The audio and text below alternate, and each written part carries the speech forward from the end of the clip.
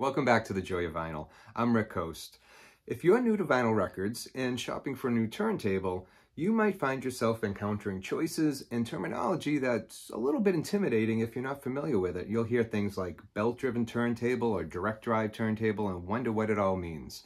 Well, I'm here to tell you and help you out with some of that. So let's take a few moments to explore belt-driven and direct-driven or direct drive turntables. With all passions or hobbies comes debate. If you're a fly fisher, it will be the type of fly for different situations or even the materials used. If you play guitar, it might be the old Fender versus Gibson debate. It could even be who is stronger, the Hulk or Superman. As with any great debate, there's often no solution. Opinions are subjective, and subjectivity comes in many flavors, as do passions. There's always debates, especially in the world of vinyl. So we're going to visit another one.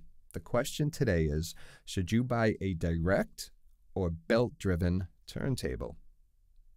Now, if you've just started out on your vinyl journey, you may not even know the difference, so let's get right into it.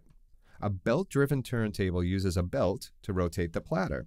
In most cases, you can actually see the belt. It wraps around the outer edge of the turntable's platter and is connected to a motor off to the side. The belt wraps around the motor's spindle. Now, I've also seen belt drives where the belt is hidden beneath the platter, but more often than not, it's on the outside. The belts themselves are typically made of elastic or elastic-like cords, which now leads us to the direct drive. Now, if you've guessed that a direct drive doesn't rely on a belt to spin the platter, you're absolutely right. The motor is positioned below the platter within the turntable's casing.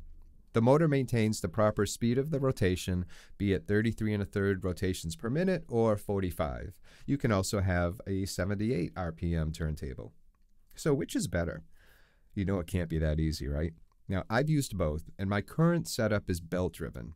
I prefer the simplicity of the belt-driven system, but that's me.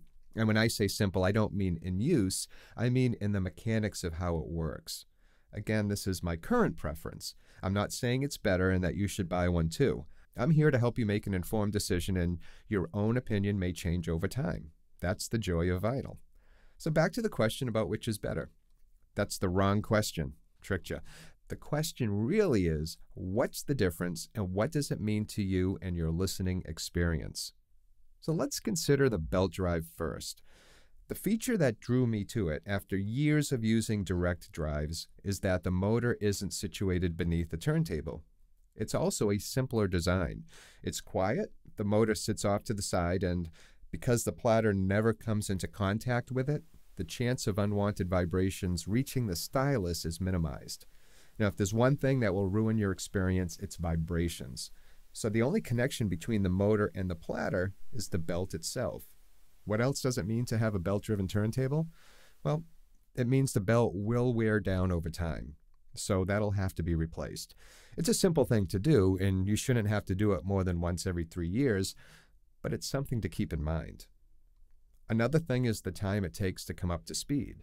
So because it relies on a belt connected to a motor, it will take a second or two for the platter to reach the desired rotation. That's not a big deal, but again, something to be aware of. With the direct drive turntable, it can be as easy as taking it out of the box and turning it on. There's no belt to worry about, and the platter will hit its revolution per minute instantaneously. Now, if you're a DJ, you'll love the direct drive and the fact that you can spin the platter back and forth with the motor off and with little to no resistance. Now, because of their ease of use and maintenance, direct drives are a very popular choice. As I mentioned earlier, there is the chance that the motor will interfere with the sound, but turntable manufacturers are aware of this and take great pains to minimize any interference. There is a myth to bust. You may come across the claim that belt-driven turntables are for audiophiles who care about sound and that direct drive turntables are more for DJs or casual listeners and that sound is secondary because of their construction. This is absolutely not true. While DJs will prefer direct drives, it's only because of the inherent mechanics of the solution. Direct drive turntables were around long before the era of DJ-created music. So there are turntables made with DJs in mind, but that's not what drives And there was no pun intended there. That's not what drives the market. One last word. Don't overanalyze or read every article you can find about which one to buy. You'll suffer from analysis paralysis, and your dream turntable will sit forever on the horizon and never make it into your home. Trust me, there are quality makers of both, and I would bet that with most, you wouldn't know the difference with your eyes closed.